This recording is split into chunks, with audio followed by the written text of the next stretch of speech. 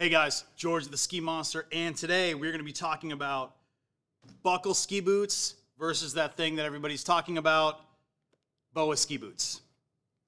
Obviously, I have quite a bit of time in buckle boots, just like everybody out there, because that's all that's existed until now. This season, I did manage to get out in BOA ski boots, not just from this Atomic that's in front of me, but K2, Fischer, Salomon, over 20 days this year.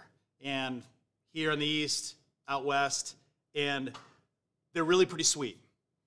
Now, one thing that everybody's talking about with BOA ski boots, and they literally do like this hand motion, is that BOA boots wrap your foot. And it's not to say that buckle boots don't, it's that BOA ski boots wrap your foot better. Two-piece overlap boots, which is what both of these guys are, lower, upper, lower part of the shell, overlaps. They're designed to wrap the foot more. The reason why you get better foot wrapping in the BOA is because of how this cable connects to the shell and how the whole system tightens. In a buckle boot, it ends up just being disproportionate. It's really hard to really get that dialed in there, pun fully intended. So a disadvantage, though, with this being so proportionate and comfortable is some people want a disproportionate feel in their ski boots. They want to feel like they're absolutely locked in there, like they have a ton of pressure on top of their foot, or the ability to use this lever and hammer down even harder. For people that prefer that feel, BOA isn't going to be for you and probably isn't ever going to be for you.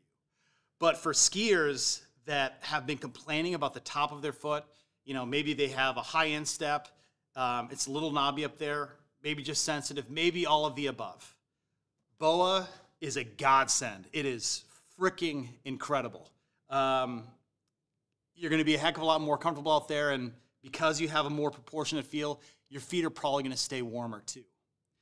Now, a time actually in Jackson Hole, hiking through Rock Springs and Four Pines, I was in a pair of buckle boots, and my feet ended up freezing. And part of the reason they ended up getting so cold was because on that boot pack, you know, when you take certain steps, the buckles end up opening up.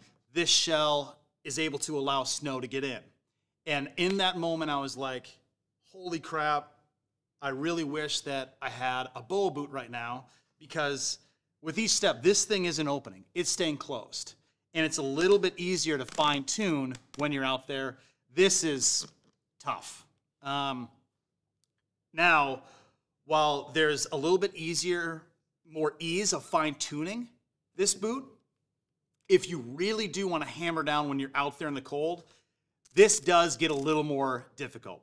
Like that moved pretty easily because it's 70 degrees in here, but when it's below freezing, that gets tough when you're trying to get it just as tight as possible.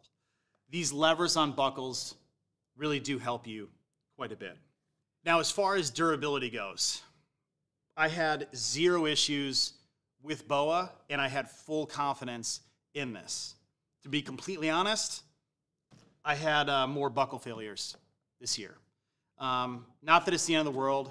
It's an easy enough thing to fix. But I see more problems happening here just because this stuff gets loose. If this is open, falls out of the trunk of a car, it can get dinged and it's harder to buckle up. I truly trust this BOA system. It's fantastic. Now, big question is, am I going to be skiing in a pair of BOA boots next year? And the answer is no. And the reason isn't because BOA isn't awesome. It's that there isn't a boot that makes sense for my feet yet. I ski in low volume 130 flex boots. The only low volume 130 out next year is this one in front of me, and it has a little too much space. There's a little bit too much volume in there. It's a bigger low volume fit. Now, the key takeaways between BOA versus buckles is in a buckle boot, this can be buckled with a lot of, adjusting of micro adjustments, really getting it fine-tuned to have it buckled proportionally. You do have the option to buckle a buckle boot disproportionately. So if you want a lot of pressure on top of your foot, maybe a little more room in the toes, you can do that. A BOA boot is going to wrap your foot proportionally. It closes everything at the same time. You can't just close here or just close here. It's all closing evenly, which is absolutely amazing if the top of your foot is more sensitive. It is really significantly easier to get that foot to feel more comfortable inside of the ski boot.